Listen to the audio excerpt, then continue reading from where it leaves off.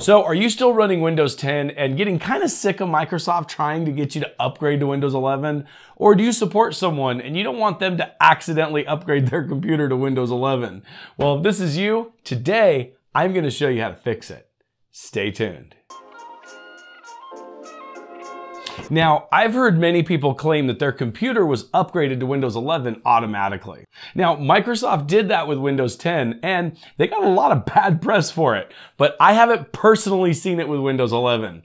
But you know what? That doesn't mean that it's not happening. It's just, I haven't seen it. What I have seen though is a lot of deceptive advertising that Microsoft is essentially shoehorning into Windows 10. And I think those automatic upgrades might be explained through people clicking on the wrong thing in that deceptive advertising. So wouldn't it be nice if you could just tell Windows Update once and for all that you don't want Windows 11? It turns out you can do just that. And that's what we're talking about today. But first, I gotta pay some bills. So check out today's sponsor. Is your copy of Windows 10 unactivated? Well, it doesn't have to be, because with today's sponsor, VIP SCD Key, you can get a valid Windows 10 license for under $20. Stop dealing with that stupid watermark on the desktop, the valid license for Windows 10. Also, with an activated copy of Windows 10, you can upgrade to Windows 11 for free. Just go to the link in the description below and pick up a valid Windows 10 license key. During checkout, use the code CYBERCPU for a 25% discount. Once you have your key, go to your activation settings in Windows 10 and click on the link that says Change Product Key. Enter the product key you just purchased and hit Activate. Now you don't have to deal with that stupid watermark that come with running an unactivated copy of Windows 10. Now, on with the video. So everyone that's on Windows 10 has ultimately turned their computer on one day just to see a full screen ad before you log on telling you that your system's ready to upgrade to Windows 11. And while this is quite annoying, it's also quite deceptive, because if you click on anything except for this little link right here, Microsoft will take that to mean that you want Windows 11 and begin downloading the update. Ultimately, I think that's what's happening when people claim that their computer automatically upgraded to Windows 11. I think they didn't click on that little bitty link saying that they wanted to stay on Windows 10. So Windows Update took that as permission to upgrade your system to Windows 11. Microsoft also displays these ads right here inside of Windows Update. Now, this isn't as shifty as what Microsoft did in Windows 10, as just upgrading without your permission. No, I don't think it is, but it's kind of close. Because the problem is, once you get that pop-up giving them permission, there's nothing you can do to stop Windows 11 from being installed. Once the upgrade process has started to download, your computer is going to upgrade to Windows 11. You just have to sit back and let the upgrade happen. And once it's finished, you can go to the settings and roll back to Windows 10. But this rollback only works for 2 weeks. After that, you're stuck on Windows 11, unless of course you want to do a fresh install of Windows 10. Now, many of us already know to click on that little link to stop Windows Update from upgrading to Windows 11. In fact, typically, if you say no enough times, eventually Microsoft stops bugging you about it. At least for now. Who knows what their plans are going to be in the future though. You see, the problem is that I build a lot of systems for customers and support these systems for people that aren't exactly the most computer savvy people around. I mean, if they were, they wouldn't be hiring someone to fix their computer for them. And unfortunately, they're the ones that fall victim to this problem the most. Here's the thing. I can't even count how many times I've gone to a customer's house to fix their computer only to find out that it just barely supports Windows 11. And it's running Windows 11. They absolutely hate it, but didn't think they had any other option. Ultimately, the majority of the time this happens, the person is long past the 2-week grace period to downgrade to Windows 10. And the only option is to either stay on Windows 11 or reload their system with Windows 10. So I found a way to not only stop the nag screens completely out of the gate, but also stop Windows Update from even offering Windows 11 as an upgrade option in the first place. And you know what? It's really not hard to do. In fact, let's jump on the system right here and I'll show you how to do it. So here we are in Windows 10, and let me show you real quick. If you go to Start, you go to Settings, and you click on Windows Update. If you look right here, as you can see, this PC can run Windows 11. Great news, your PC meets the minimum system requirements for Windows 11. Specific timing for when it will be offered can vary as we get it ready for you. Well, honestly, I don't want them to get it ready for me. I just don't want it at all. So the way that you get rid of this is relatively simple, but it takes us digging down into the registry a little bit. So what we're going to do is go ahead and close settings here. We're going to click on Start, and we're going to start regedit.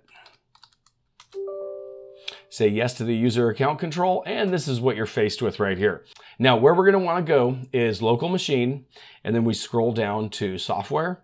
Then from software, we want to go down to policies, and then from policies, we go to Microsoft, then we go into Windows, and then we go down right here to Windows Update. And ultimately, there shouldn't be anything in here, but there might be some stuff. And obviously, if you don't have the Windows Update key right here, you're gonna have to create that too. But the first thing that we're gonna wanna do is within Windows Update, we wanna right click, we want to hit New, and we want to select a Dword 32-bit value. And for the name of that, we essentially want it to be called TargetReleaseVersion, exactly how I have it typed right here. And I'll go ahead and leave these keys in the description below so you can copy and paste them right from the description. So once you get that named right there, you'd go ahead and double click on it and change the value from 0 to 1. And what this is telling Windows Update is that there's going to be a target release version that you don't want Windows Update to surpass. Now, this is used by businesses typically to stop a computer from updating to a later build or something to that nature. Like for instance, if a business is on 22H2 and they want to stay on that and they don't want to upgrade to 23H2, they can set the target release version to 22H2, and then Windows will never upgrade it until this setting is changed right here. So it helps businesses kind of control what version of Windows their employees are sitting on. And speaking of that, we have to actually tell Windows Update which target release actually is the one you want. So to do that, we want to create a new string value. And for the name of that string value, we're going to call it TargetReleaseVersionInfo. And this is essentially where you're going to enter in the actual release version. And for us, we're going to do 22H2 because that's the latest version of Windows 10. Now, I don't believe there's going to be another build update for Windows 10. I think 22H2 is going to be it. This is the last one. However, if for some reason Microsoft does release a 23H2 or a 24H2 for Windows 10, then you'll have to change this. So in the future, if that becomes an issue, then you'll have to change this to whatever the current version of Windows 10 is at the time. But I don't think there is going to be one. I think 22H2 is going to be the end. So with that said, we enter 22H2 in here and we move on to the next step. And once we get this, we just go ahead and hit OK. And as you can see, it says 22H2 as the target release version. And then the next setting we're going to change, and this one's real important to keep us on Windows 10 itself. And that's going to be a new string value. And then for the name of the string value, we're going to name it ProductVersion. And ProductVersion, obviously, in this case, is going to be Windows 10 because we don't want Windows 11. So we go ahead and hit OK, and it'll set the product version to Windows 10. So Windows Update won't upgrade it to any newer product versions.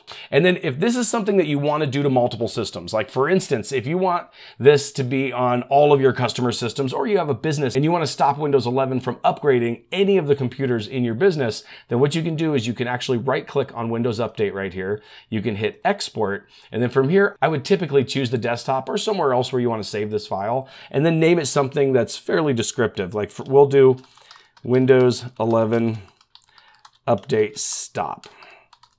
And then from there, we're going to go ahead and hit save. And as you can see, you have this little registry file. And if you run this registry file, it will add all of these keys into your registry, so you don't have to go through and manually update this at a later time. But now that we have these entered, what we can do is we can go ahead and click on Start, go to Settings, go into Windows Update, and as you can see, no more advertising for Windows 11. And as you can see, it says some settings are managed by your organization. Now, if we click here to view which policies those are, you can see that it is the target release version and the target product version. So Windows Update actually tells you which changes have been made to your Windows Update. So it kind of helps you out. So if you don't know whether or not a system has been modified to not upgrade to Windows 11, you can always go to Windows Update and you you can view right here and see that it actually is. But what this does, more importantly, is it also gets rid of all the Windows 11 propaganda. Like, unfortunately, you still have some of these links down here, but you no longer have the advertisements advertising Windows 11. And then, like I said, if you want to install this on multiple different systems, all you do is you just double click on this, hit yes again, and it will add this to the registry on any other system. Now, obviously, mine's already here, so there was no reason to do that. But if you want to do this on a different system, that's how you would do it. Now, by using this method, it won't stop someone from manually updating a system to Windows 11. You can still download the Windows Media Creation tool and install Windows 11, or use an ISO to upgrade your system to Windows 11 as well. All this does is stop Windows Update from installing Windows 11. However, it may cause Windows Update issues in the future if you leave these registry keys in after manually updating a computer to Windows 11. That's simply because we told Windows Update to not upgrade Windows past 22H2. And Windows 11 is already at 23H2 and will soon be at 24H2. So if you do decide to manually upgrade your computer to Windows 11, you might want to go in and remove these registry keys, because otherwise you won't get build updates for Windows 11. Also, I don't know if this is going to continue to work after Windows 10 loses support next year.